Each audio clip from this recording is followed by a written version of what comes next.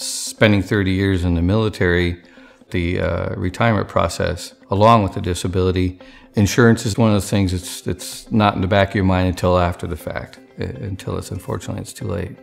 I went back to the VA system. I thought I was ill, and essentially I was diagnosed within a month of post-traumatic stress disorder, and I've been treated since from the Veterans Administration. I turned to several different major companies in hopes that I could fill the gap as far as insurance is concerned, and I wasn't able to with my disability.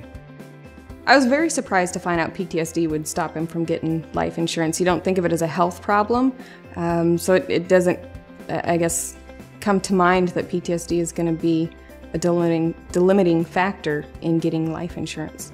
But the surprise of being uninsured at the time was overwhelming, actually, and obviously that changed when the VA got in touch with me. So finding out that the VA had the VGLI and that he would be able to continue to get life insurance after the retirement was a huge relief.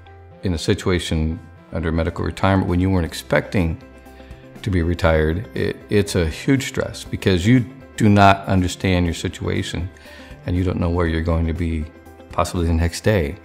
You're trying to control your situation, and in doing so, you really want that security. You want that security for your family in case something does happen to you. Right now, it's a standard fee when you retire up to a certain age under VGLI. It doesn't matter what you have for disabilities.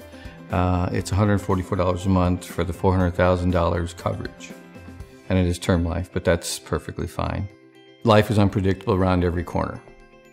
When you're young, you separate from the service, the one thing that you're not thinking about is insurance coverage for your family or protection for your family.